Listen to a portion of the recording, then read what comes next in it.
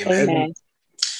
All right. I mentioned to the early birds that tonight's session is going to be short. It's probably going to be considerably short. Tonight I really want to spend time answering some questions. I want to spend time challenging you on some things that you've heard.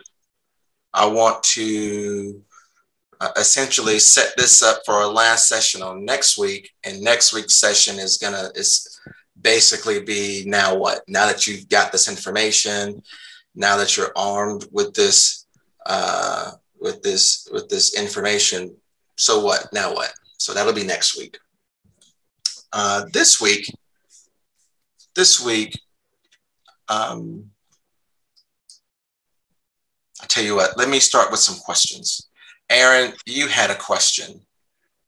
So let's start with what you had to ask.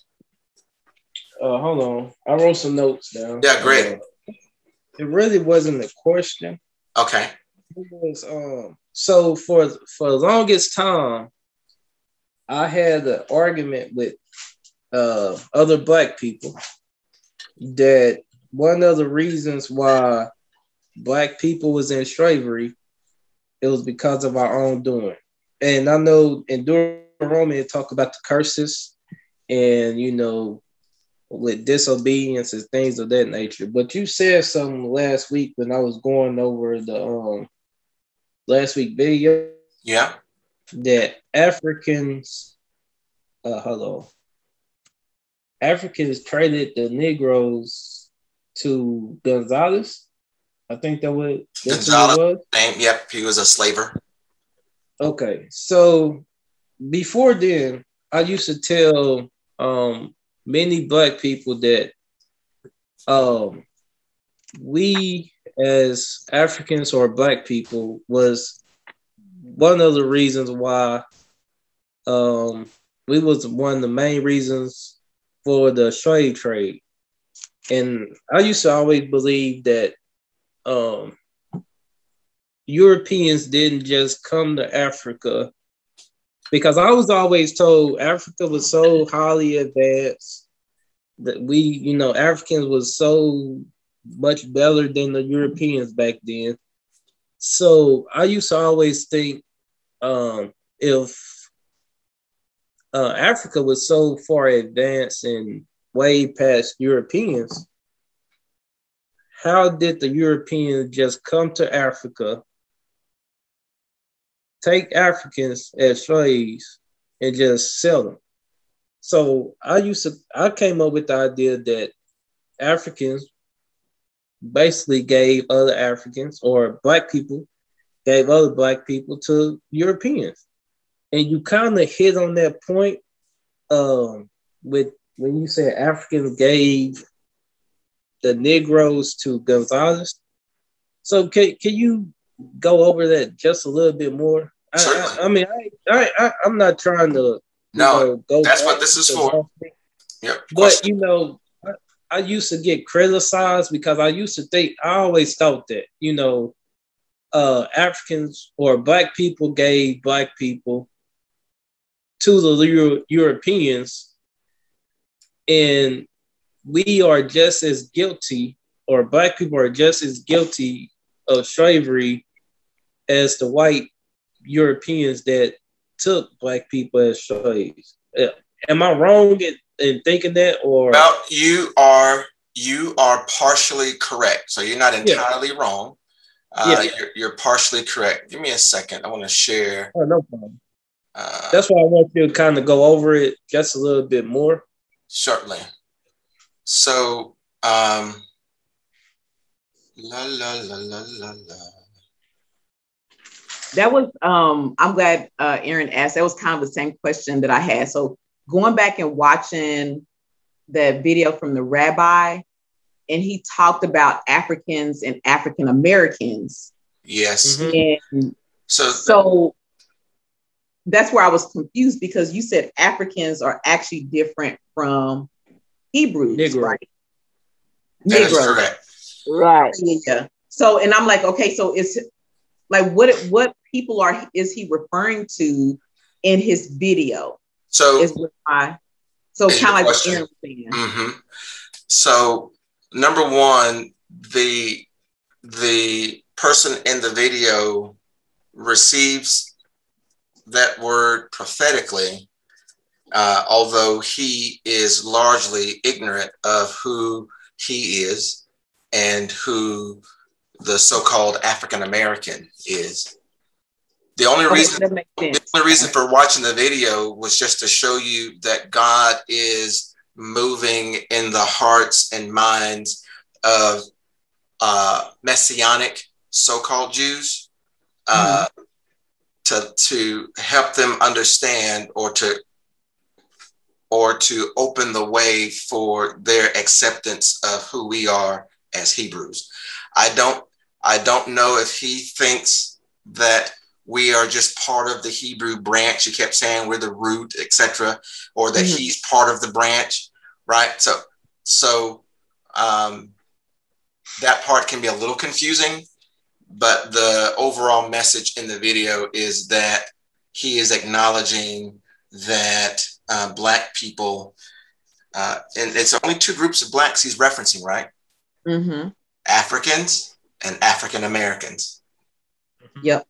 Right. So he's not referencing any other Black people anywhere else. And so I think that's interesting that he's doing that, because, we ran to Africa because we were trying to escape Roman persecution. So let me tie that off real quick. How do we get to Africa? In AD 70, the Roman government began to persecute the Jews, and the persecution was so widespread. I mean, they were slaughtering, they were crucifying, hanging, killing Jewish people, Hebrews, excuse me, and on account of that persecution, the Jews went to a familiar place. That familiar place is Egypt. Egypt has always served as a refuge for the Hebrew people in times of trouble. We see that in Genesis, where Jacob sent the boys over to Egypt to get victuals, when Joseph was second in command. We see that in the Kings and Chronicles, where they would go to Egypt or petition Egypt's help whenever they had to go fight a war. And so this is no different.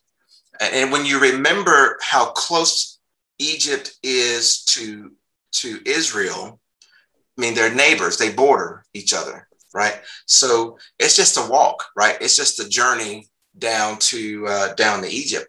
But what they found when they got to Egypt is that the Roman authority had spread into Egypt. And as a result, they went further into the interior of Africa. Now, not every Jew went to Africa. Some Jews went to India. I may have shared a little bit of that last week, and if I didn't, I'd be glad to show you that today. Some Jews went to India. And so the reason why they left Israel, those who did leave, because not every Jew was persecuted. You see, some of the Jews were in Rome's pocket. The Sanhedrin, for example, or the body of the religious leaders, the Pharisees, etc. They were in Rome's pocket, and so they didn't have any persecution to escape. So that's why some stayed, some fled. The majority of which fled, because this is all post-Christ. This is during the time where this new thing called Christianity was going around, and Saul of Tarsus was a Pharisee who was sent to go and capture or kill Christians. Now, Saul, on his way to Damascus to execute the instructions that he had gotten from the Sanhedrin, was knocked to the ground by a bright light, and he recognized that it was the Lord. Saul of Tarsus is Paul, the apostle. And so he was converted and began to be one of the greatest ambassadors for Christ, having wrote 2/3 of the New Testament. So that's how they got to Africa. Okay. And so one of the things about the Hebrew people is they are an agricultural people. So they know how to grow food, and they know how to raise cattle. This has been what they've been doing for ages. In fact, when Joseph petitioned the Pharaoh for land in Egypt for his people, and said, hey, let them go to Goshen, it was because the Egyptians didn't really care for raising cattle. I mean, they liked to eat it, but they didn't want to raise it. And so Goshen was where they sent the people. The point is that they were very good agriculturally. They're agricultural people. So then when we come into an area, well, we just do what we do, right? And so we know how to grow food. We know how to raise cattle. And so that's what we did. And we did it so successfully because God's grace was still upon them, that the indigenous people of the area, they ain't like us. They didn't want us there. So let me read over this here. You can see my screen, I trust. Let me scoot this over.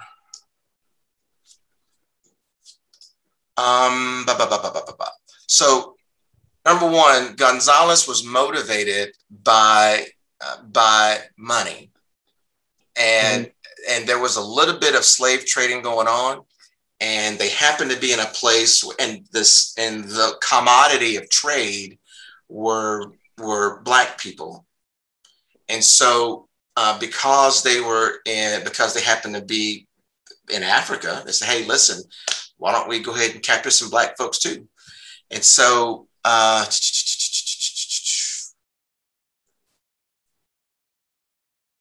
here we go. I'm reading from this paragraph that's highlighted. While Gonzalez's voyage in 1441 is widely considered to mark the beginnings of the transatlantic slave trade, it may also be viewed as an extension of an older tradition of raiding and ransom on both shores of the Mediterranean. Upon returning to Portugal, Gonzalez treated his captives in accordance with his custom and allowed them to negotiate the terms of their release. Rather than offering a ransom of money, the captives promised to give Gonzalez 10 slaves in exchange for their own freedom and safe passage home. So Gonzalez had captured these folks and had brought them back to Portugal. And apparently there was some sort of tradition of negotiating the terms of their release. And rather than offering Gonzalez and his crew money, they offered Gonzalez other bodies, right? And so, according to the royal chronicler, Zurara, the Berbers explained that these new captives would be, quote, Black and not of the lineage of the Moors, but Gentiles.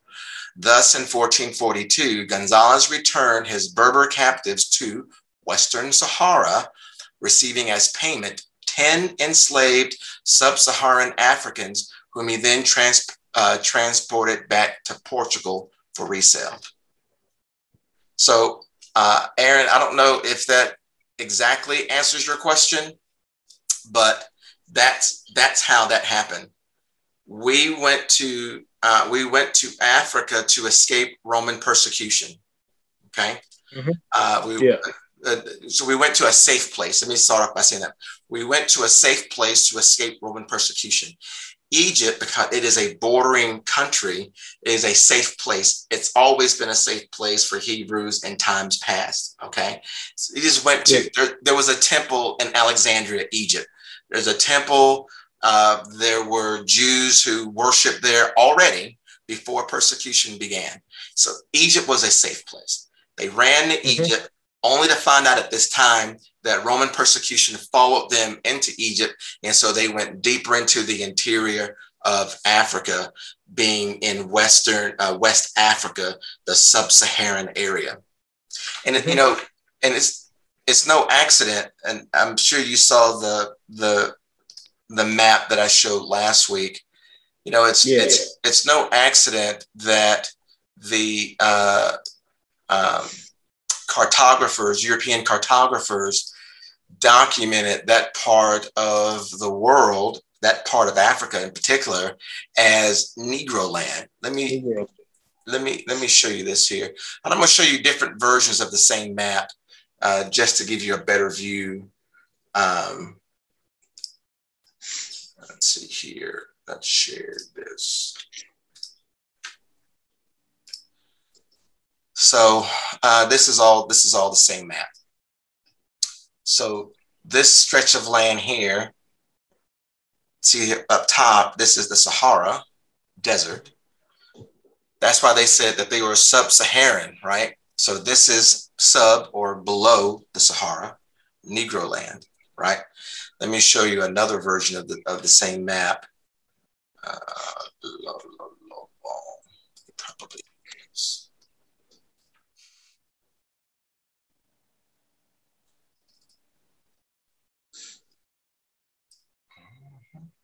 Probably. Nope.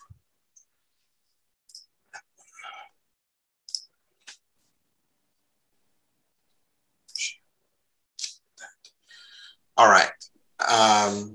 So you have along the southwest coast of Africa, you have the Slave Coast, the Gold Coast, Tooth or Ivory Coast, right? Here, gold, tooth,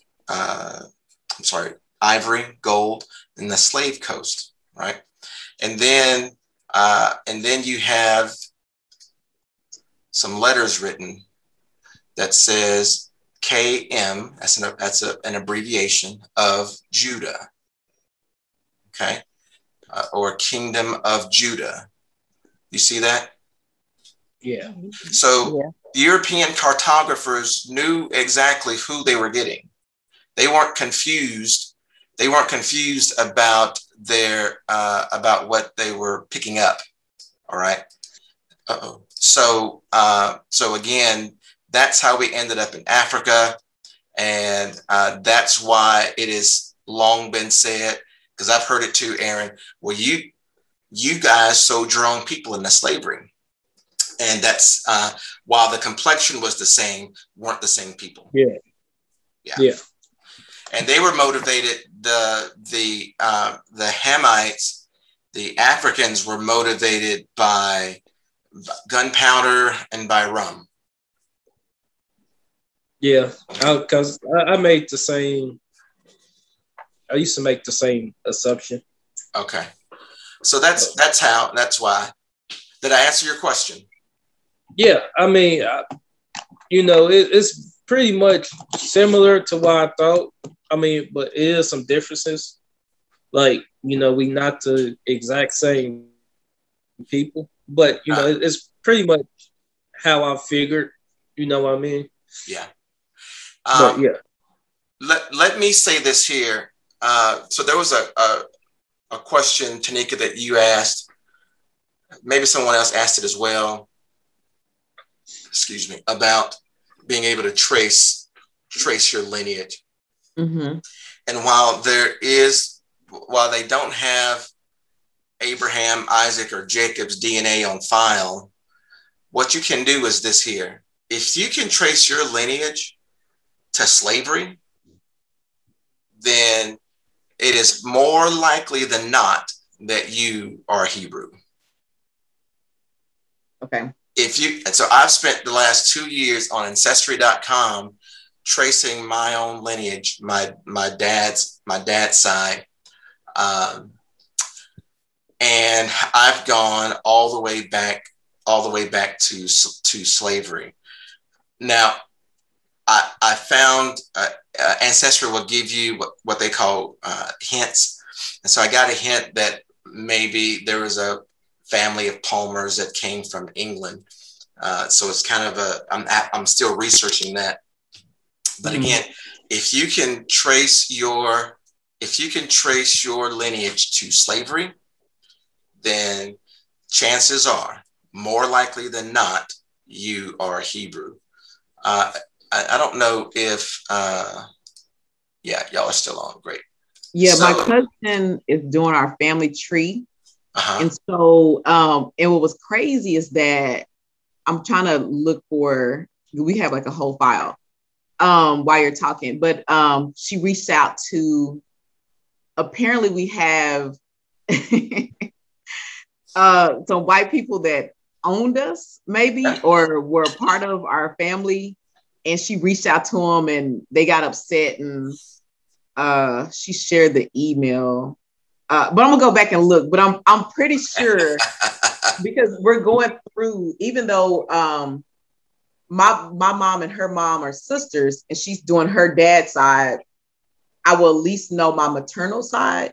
Right. And then I want to trace my my granny side, then I have my grandfather's side that we're doing research on, and then I have my father's lineage too. So, but I'm pretty sure, we're on there. Okay. So I'm gonna look for it.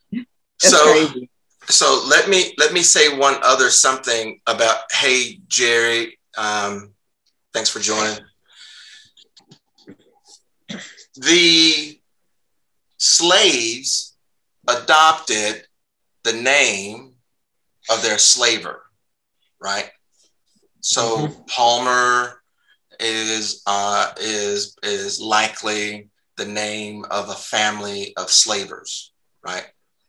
Smith, Wilson, Campbell, Ashley, right? White, right? And let me say this here. So are names like Gonzalez, and other what has been traditionally called Hispanic names. And here's why. Let me refer you back to this document that we read last week and the name of the slaver. What was his name again? Gonzalez. Gonzalez. And Gonzalez was a what? He was a European. Oh, he was Portuguese. Do you know that the majority of slaves that left the slave coast went to Mexico, Central, and South America? The slavers there were Europeans, and they had names like Gonzalez and other what we commonly think of as Hispanic names. Mm-hmm. Wow. They were not Hispanic. Mm-hmm. They were European. So this also includes our brown sisters and brothers. The reality is that you have your name because of the slave community that you were part of. If you were part of and I'm drawing a blank tonight, guys. This is so weird. I can't think of a lot of common Hispanic last names, or Hispanic so-called last names. Martinez. A lot of my friends, Rodriguez, Lopez. Yes, Martinez, Lopez, Rodriguez. Those are European names. Yeah, I got a lot of my friends. European. Yes, sir. If they name end with an S, it's Hispanic. Right. Or Z and S. Yeah. So we'll let the resident Latinos speak for the name. But I understand what your point is. But what I'm saying is that those names are not Hispanic, Spanish, South American, Brazilian, Central American. They're not. They're European. They're Spanish generally from the Iberian Peninsula. Which is where Spain is. Okay. Spanish in the sense of Spain. Right. And that in other words, they're Iberic names, basically. And that was part of Europe. And that's part of Europe. Thank you, Jerry. Yeah. And so, Lewis, I just want to share this part. So this was part of our ancestry.com. Okay. So, which I probably need to look this up. So, I guess it's Cameroon, Congo, and Western Bantu peoples, 29%. Nigeria, 24%. Benin and Togo, 15%. Mali, 12%. Ivory Coast and Ghana, 8%. And England and Northwestern Europe, 4%. Scotland, single, as I said, Wales, and then indigenous America North. So you mentioned the majority of that bloodline that you mentioned are all places where there were Hebrew people. Ghana, which in 2019 welcomed all so-called African Americans back to Africa. Ghana is where the slave coast actually is. Bantu. When you showed on that map, when you said Ivory Coast, right? Yeah. / Gold Coast, I think you said. So yeah, Ivory Coast and Ghana. Yeah. Mali, Benin and Togo, 24% Nigerian, and then Cameroon, I guess Congo and Western Bantu peoples. Cameroon. Yeah, Bantu. Congo and Western Bantu peoples. Yes. Those are areas where Hebrew people settled. Okay. Thank you. I'm going to have to find our family tree. It's just interesting to me. Yeah. It's just like, wow. Okay. So yeah, I just wanted to bring that out, that our common, I know that it may sound like I've spent a lot of time talking about Blacks specifically, but I wanted to make sure that I looped in our brown brothers and sisters as well. We have our so-called African American has their last name by virtue of being part of a slave community, a slave family, and so does our Spanish-speaking brethren as well. All right, are there any other questions? Oh, Lewis. Yes, sir. Does that mean I'm not actually related to Kanye? Facts, Jerry. Sorry. Thank you for bringing that up. That's a great question. No, you are not. Hey, Lewis, I have a question. Yes, go ahead. Go ahead. Okay, I just wanted a clarification, make sure I got it right. When you were showing us like wordsmith or how words change, I think you said something about Hebrew to Hebrew, and then that's how we got Negro. Yes, I hear you as your phone is breaking up. Those words. You're breaking up a lot, Ms. Harris. Oh, okay. Sorry. I got the gist of what you're saying. Sorry about that. I'm on the road. About Hebrew. Okay. Am I right? Yes. I didn't take a note for that last week.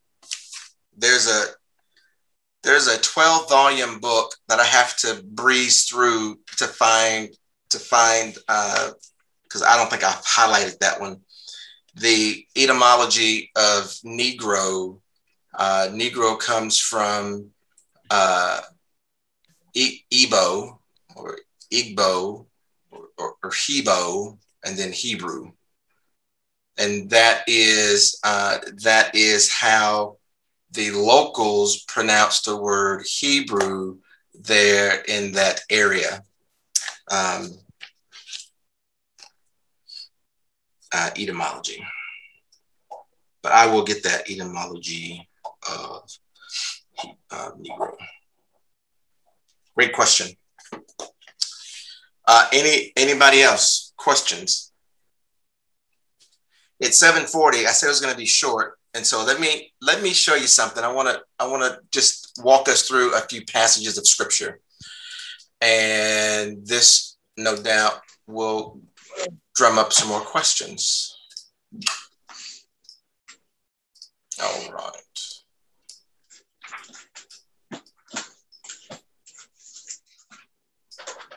And here we go.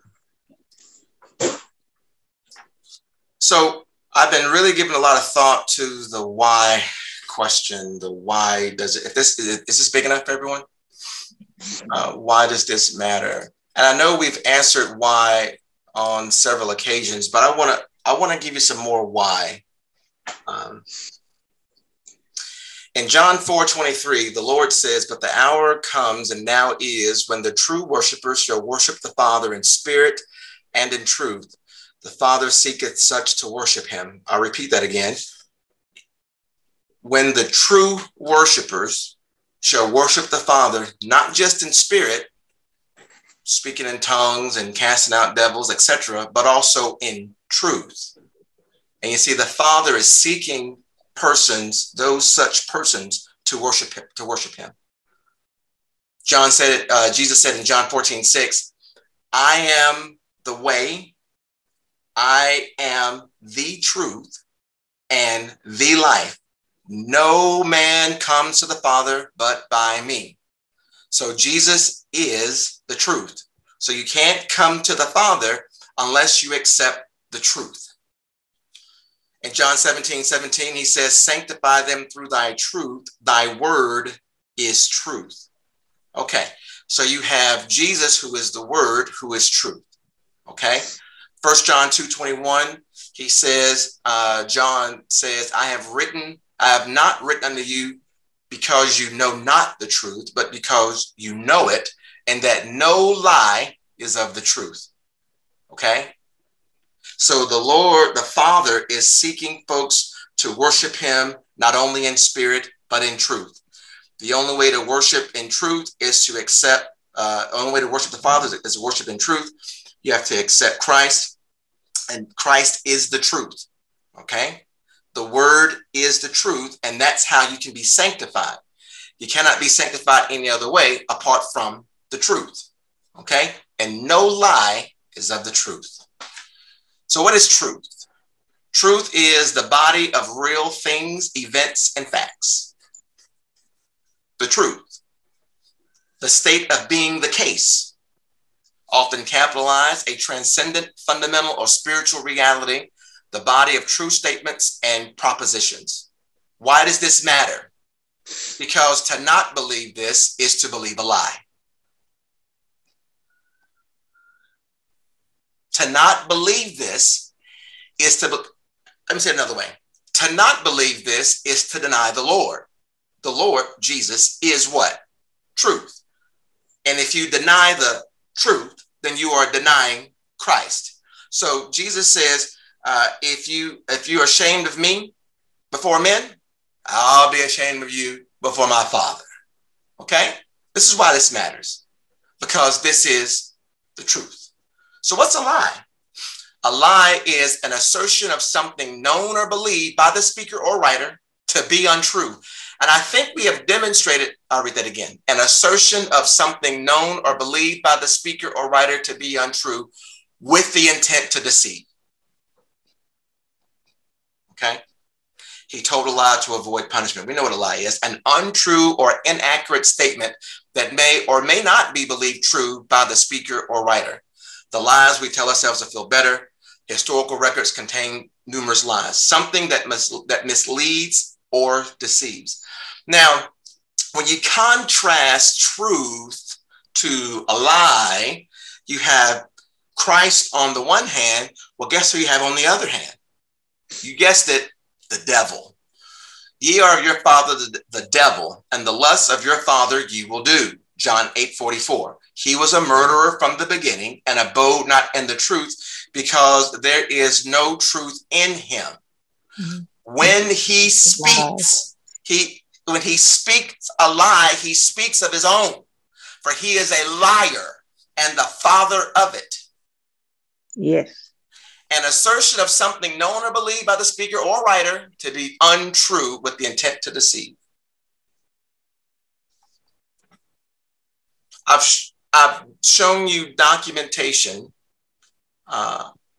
from writers in the past who have told the truth about who Hebrew people are, who have told the truth about the folks they were capturing in slavery.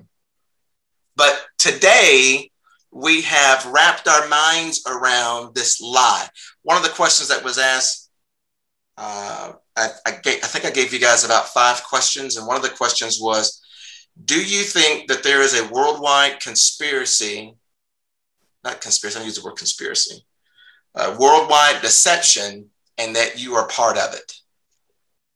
If you cannot come to terms, as you wrestle with this understanding, as you wrestle with this information, and you can't come to terms about what this is, then you are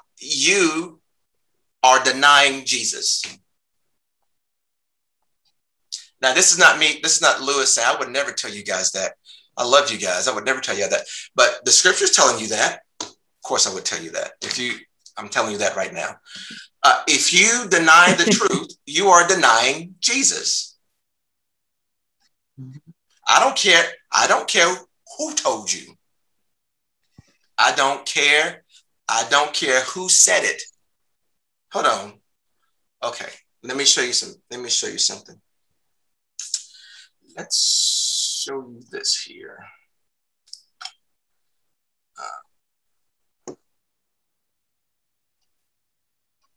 When you pray, is this what you see? Nah. When you pray? Nah. So the person on the left, his name is Cesare Borgia. Cesare Borgia is the illegitimate son of Pope Alexander V. Pope Alexander V was a contemporary, lived in contemporary times with Michelangelo and Leonardo da Vinci.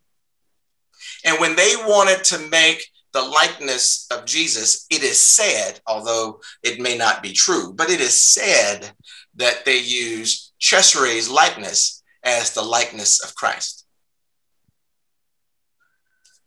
No lie is of the truth. Hold on, I got some more pictures to show you. No lie is of the truth. I think, Louis, the crazy part about it is our unlearning. So regardless, where you are in age in your life, whether you're 20, 30, 40, 50, 60, and unlearning those images that have been attached, that you've seen, that you've had on your walls, that were on your grandmother, in their rooms, and unattaching and unlearning those things. It's crazy. It's crazy. How about this one? Mm-hmm. Does this guy look familiar to y'all? Maybe. Let's read a passage of scripture. Let's read a passage of scripture. Give me a sec. Get my Bible over here. Who's speaking? Me. Hey, can I read one real quick? Go ahead. So Revelation chapter 1. Man, let me read my notes, bruh. Let me read my notes. Get out of my notes, man. I tell you what, go ahead. All right, go ahead. You go ahead. You go ahead and you start reading, and I'm gonna share my screen. In Revelation chapter 1, verse 15, it says, "And Jesus' feet is like fine brass, as it was burnt in the furnace." So, I mean, if you Google what brass look like. Hey, I got one better for you, brother. I got pictures of fine brass. My bad. I got pictures of burned brass. Come on, man. Hold on, let me share this. I'm just gonna share my whole desktop because it's gonna be a lot of stuff to go through. Let's just share. Let's share. Where's the desktop? Okay, never mind. I actually told this verse to a white person who asked me how I know Jesus isn't white. And I basically quoted. Can y'all see my screen? Yes. Y'all know what those are? Bullets. Shells, bullets. Bullet casing. Casing. What are they made of? Brass. And what's that dark? Why is that dark part at the top the brass. It's burnt brass. Burnt. After it's been shot. It's burnt. Hold on. I got some more pictures. How about this? How about that picture? That's kind of, but that's brass that's been burned. Okay. More brass that's been burned. Brass that's been burned. Brass that's been burned. Okay. Brass that's been burned. Right? So the reality is that burned brass has a very distinct color. And that was what Jesus looked like. Now we're talking about truth and lies. Huh? Truth and lies. So, and I'll admit, I used to pray and Chester A. Borgia's image would appear in my mind. Because that's the image that I grew up with. That's the only image that I knew. And so when I prayed, that's the image that showed up. Right? Now,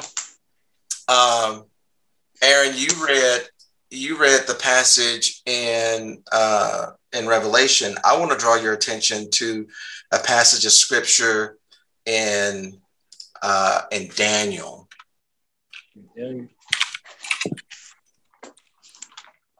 So in Daniel chapter 7, verse 9, let me get there. Daniel 7, 9. Okay, share this again. Daniel says, he's having a vision of the last days. He says, I beheld, in verse 9, till thrones were cast down, and the Ancient of Days did sit, whose garment was white as snow, and the hair of his head like pure wool. His throne was like the fiery flame, and his wheels as burning fire. Now, in Revelation, it said that his hair was white like wool. In Daniel, it says that his hair was like wool. Not just the color, but the consistency. So I don't know if you guys, I used to raise sheep, by the way. And wool has a very distinct texture. Give me a sec. I'm going to show y'all some pictures. Here we go.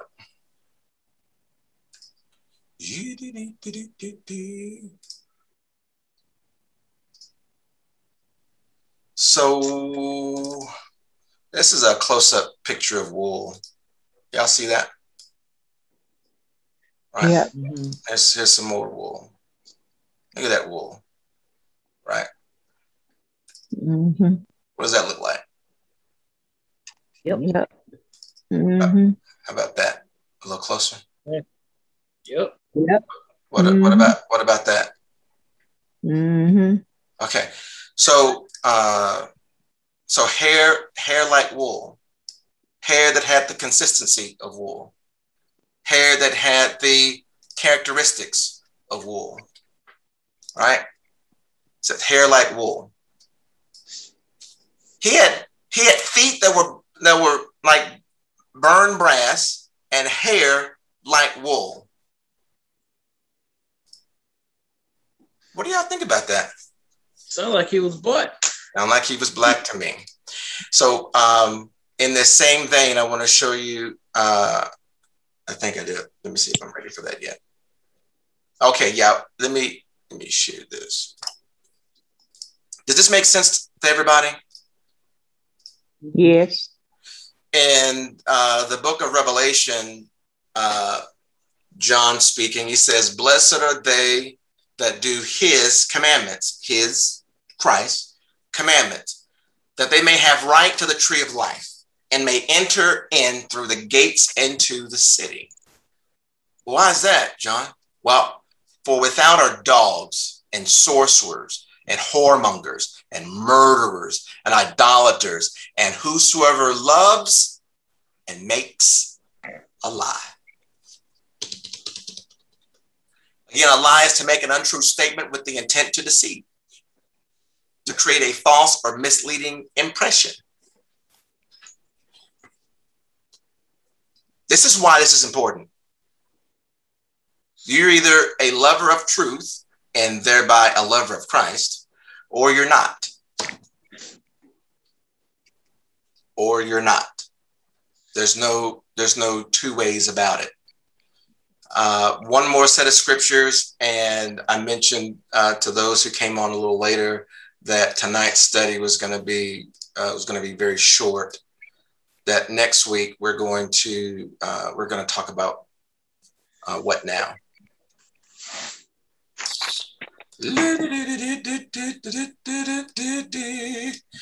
All right. If you will, turn in your Bibles to the book of Luke, chapter number 3, verse 23. I'll have it here on the screen.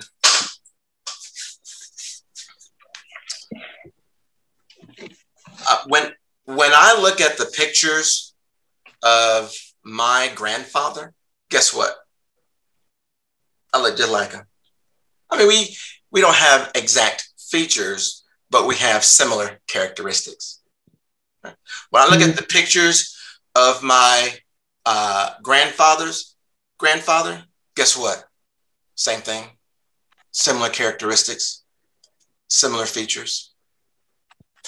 And Jesus in verse 23 himself began to be about 30 years of age, being as was supposed the son of Joseph, which was the son of Heli, the son of Mattat, the son of Levi, the son of Melchi, the son of Jonah, the son of Joseph, the son of Matthias, the son of Amos, the son of Nahum, the son of Esli, the son of Nagi, the son of Maath, the son of Matthias, the son of Simei, the son of Joseph, the son of Judah, the son of Joanna, the son of Risha, the son of Zerubbabel, the son of Salathiel, the son of Neri, the son of Melchi, the son of Adai, the son of Kazim, the son of Elmodam, the son of the son of Josi, the son of Eleazar, the son of Joram, the son of Mattat, the son of Levi, which was the son of Simeon, the son of Judah, the son of Joseph, the son of Jonan, the son of Eliakim, which was the son of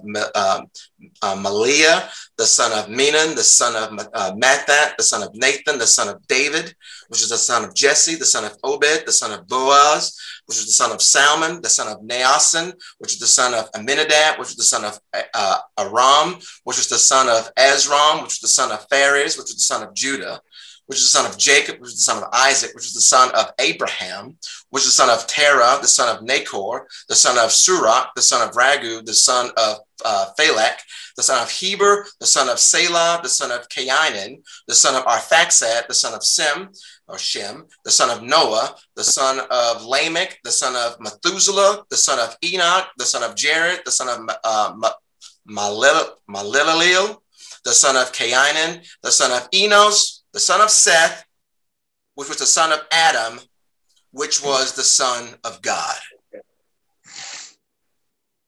If I look like my great-great-grandpappy, guess who Jesus' great-great-great-grandfather looks like?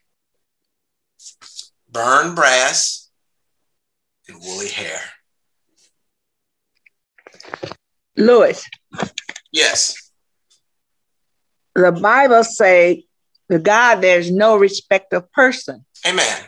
So why did he make all these different color people to have all these difficulties adjusting to who is good and who's bad and who's ugly and who's this? Why didn't God make all of us alike? So I'm going to try to explain it this way. I know the climates and all that had something to do with it. Okay.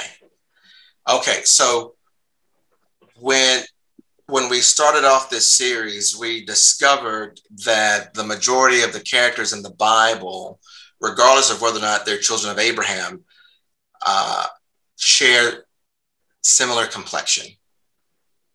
So there's a bunch of similar complected people as you go through the pages of Scripture. That's not to say that there weren't people whose complexion was dissimilar than Hamites and Shemites, because there were. They just don't appear on the pages of Scripture. Okay. Now, as Japheth, who is the father of the Gentiles, Genesis 10, verse 5, that's the truth. As Japheth moved north from Ararat, where the ark landed, that climate, as you mentioned, is very much different than the climate that is south of Ararat in the Arabia and African areas, respectively. And so that is how the different complexions began to be. There is also this other way that complexion showed up, and it was called leprosy. Now, typically when we think of leprosy, we think of some skin rotting disease. And yes, leprosy can rot the skin. There is a form of leprosy that does that. But there's also a form of leprosy that does not do that. Hold on. If you give me a second, I will show you some of those forms of leprosy. People who are leprous by the actual definition of the word. Let me make sure I can do that. Yep. People who are leprous. Can I scroll? Yeah, I can. Cool. So we are familiar, or get not familiar as much as we understand that there is photos, that there is the skin disease of leprosy, right? We know that. But guess what? Guess what that is? It's on the tip of your tongue. Leprosy. Leprosy. Yeah. What about that? What you reckon that is? I didn't know that. No. How about that? Leprosy. Yeah. My grandfather had that condition. Okay. How about this right here? Is that leprosy? Albino. Albinoism. The answer is yes. So in Leviticus, it talks about a person whose whole body was white, whose whole body was. Every one of the pictures, except for the first picture, is unclean. Every picture after that was clean. That's clean leprosy. No boil, no red spots, no skin disfiguration. That's all leprosy. And that's in your Bible. Mm-hmm. Well, Mother Wanda, the further you move away from the equator, the lighter you get.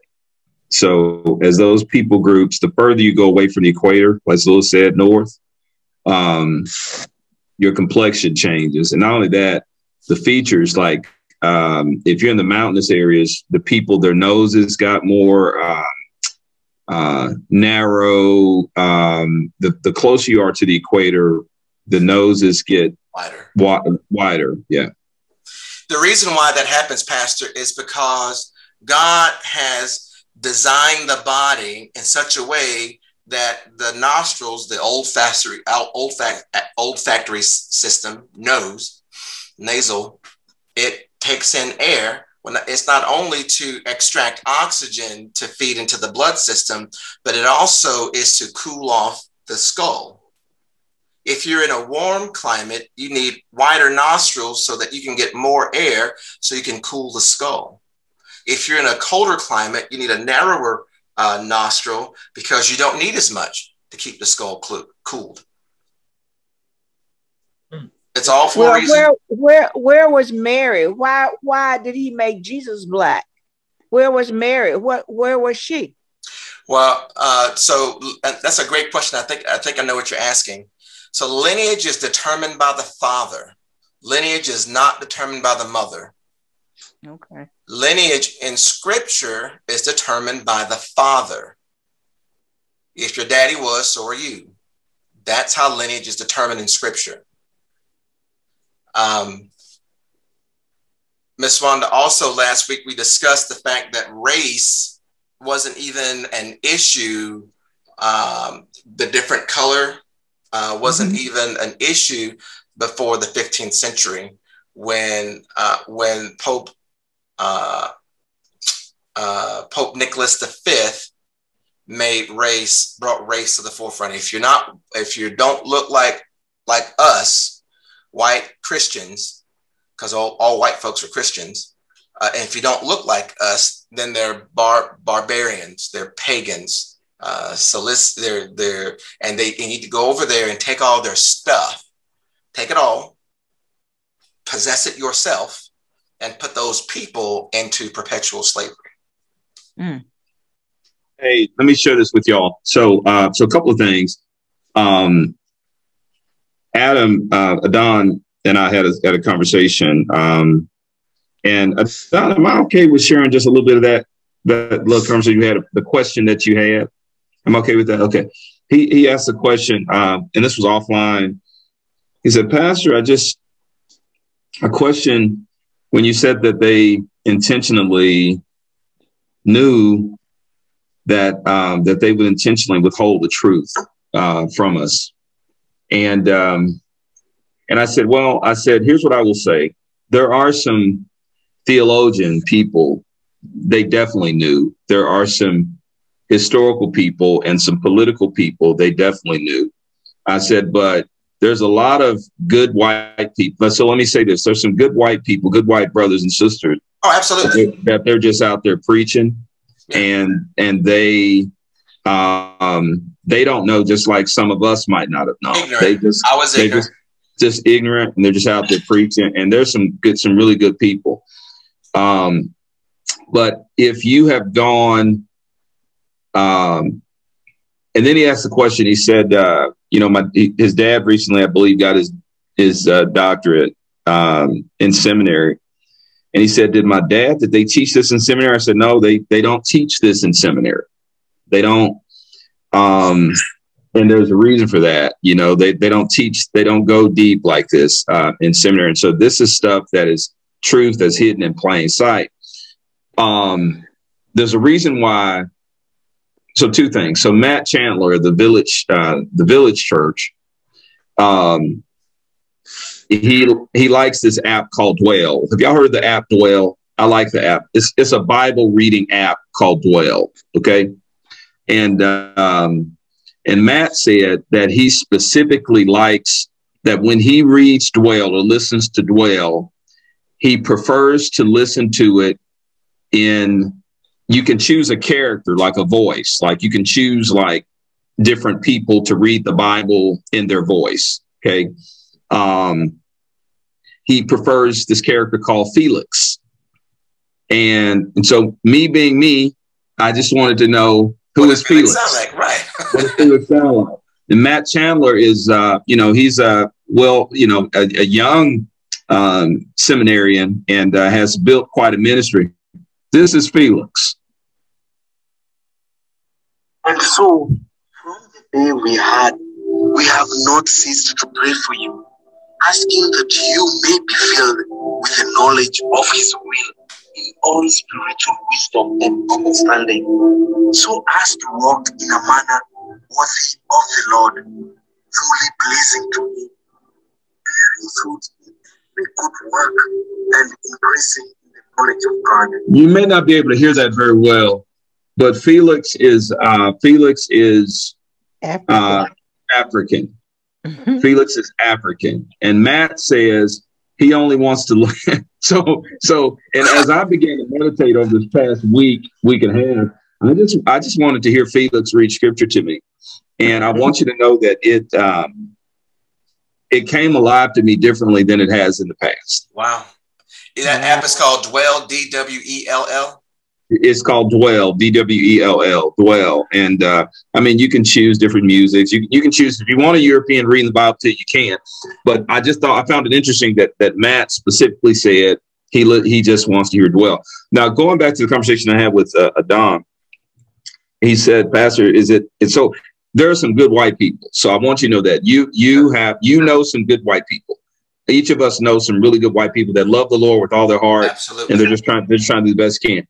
Absolutely. And but there are some that clearly know the truth, and they don't even go as far as there are some that will try to explain away the hair like wool and the feet like burnt brass, and they'll try to explain away just the geographical realities.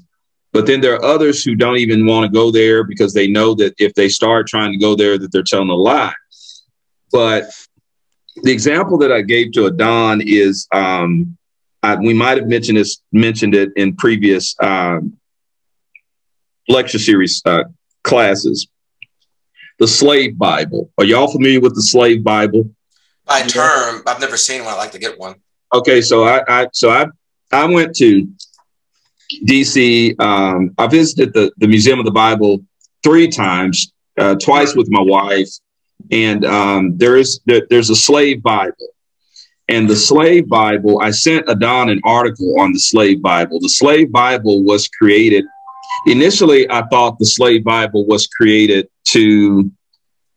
for the sole purpose of removing from Scripture anything that would stimulate an uprising in the slaves, right? So if the Slave Bible, this is an actual Bible, they took out anything in the Old and New Testament that references, the slaves being free from Egypt. They took out any references to in Scripture where it says that we're all the same. That things of that nature. They took out anything that would point to equality, anything that would point to anything that would stimulate slaves. Now, I thought initially that it was the sole purpose of maintaining a stronghold of the slave trade. But after I thought about it, quite frankly, after I got off the call with Adon, the motivation might have been even more diabolical. And that is, if they knew who we were, what better way to erase written and oral to traditions that were passed down from generation to generation than to strike it from the Bible? Because if we were to have read it, that light bulb probably would have come on to say, this is who we are. Right. And so the Slave Bible is a real thing. And so it goes back to that. Did they intentionally know? Did they intentionally withhold this information? Well, they published a whole Bible and they intentionally removed certain aspects of the Bible in the Old and the New Testament. So that made that truth a lie. As Lewis said, that made the truth of the Word of God a lie. And they published a lie and they distributed a lie for the purpose of maintaining that lie. Mm-hmm. Now, who is they? They are probably all dead now. Mm-hmm. Okay. But there are people that know the truth. And so, I just think God is dealing with the world right now as it relates to all of this. And there's things unfolding right now that only God could do. So y'all stay tuned. Keep your seatbelts fastened, because I believe God is moving right now on the earth. Even as it relates to the NCAA, the ruling of the NCAA that, now these athletes they should have been compensated for years in some way, shape, or form. Because it was really a legalized form of slavery, quite frankly. It's even the NCAA, they were making trillions of dollars off of these primarily Black athletes, right? Their names, their images. And the only people at the top that got rich were the executives at the NCAA level and the coaches, which were primarily white. But the Supreme Court ruled today that never should have been. And so I believe there's a shift, man. I believe there's a shift, and God is turning things in the favor, I believe, of His people. And so, and again, this isn't some Black power trip thing, but this is where we're driven. Lewis and I, we're driven to expose the truth. Y'all, and because we're found in the place of truth, we're in a safe place. If we're found in the place of lies, we're in an unsafe place. So anyway, just to add some clarity to that, it is us and them, but us is righteousness versus unrighteousness. So it's not, we don't wrestle against flesh and blood. So it's not people against people. Right. It's the devil. Who is the father of lies? Satan. Satan is the father of lies. Yes. If there is a lie, it came from Satan. Regardless of what color of the skin or complexion of the skin, the person who said the lie, it's a lie. Regardless. Right. All right. And so this is not white versus black or black power, or this is reverse racism. None of that. None of that. Some colorful adjectives come to mind, but none of that. None of that. Right. We are ambassadors for Christ. We have a mandate to spread the truth. And it doesn't matter where the truth is found. If it's the truth, it's the truth. We have a response. We have all of our lives been fed lies, lie after lie. And we've built up value systems, and we've built up ideology, and we've built up this framework of thinking in our mind based on lies. And what happens when you turn a light on in a dark room? The darkness immediately flees, right? So, but in humans, we have a struggle. Scripture says thy word is truth. So we have a struggle whenever the illuminating word, whenever the word illuminates in our lie-filled mind, we wrestle against that. We struggle with that. And we build all kinds of other straw man arguments about what we're wrestling with, when really it's just the Most High trying to sweep the floor of our mind of the lies that we believed. Romans chapter 12 says, be not conformed to this world, but be ye transformed by the renewing of your mind. Mind renewal is not overnight. Mind renewal also is not easy. It doesn't feel good. It's always a work in progress, Mother Wanda. You know, I'm reminded of the tree that had poorly developed fruit, and what Jesus had to do was cut off part of the tree. Guess what you are? You are a tree, and God has decided that in your life there are some branches He wants to cut off. Does that feel good to the tree? Certainly not. But guess what happens? When you start pruning those branches and that poorly developed fruit, the next season will have very well-developed fruit. It's not for no reason. Satan is the father of lies. Jesus is the truth. To deny truth is to deny Jesus. And like Jesus says, if you deny me before man, I'll deny you before my Father. That's all I got tonight, guys. Very good. I just want to give kudos to you, Lewis. So some of these names in the Bible, you are flawless at them. So each and every week, I'm like, wow. Okay. So I just want to give you kudos to that. Praise the Lord. Thank you. Thank you. Very good. Any other questions? Good stuff, man. Good stuff. Thank you. Praise the Lord. All right. Well, Pastor Don, will you close us in prayer? Yes, sir.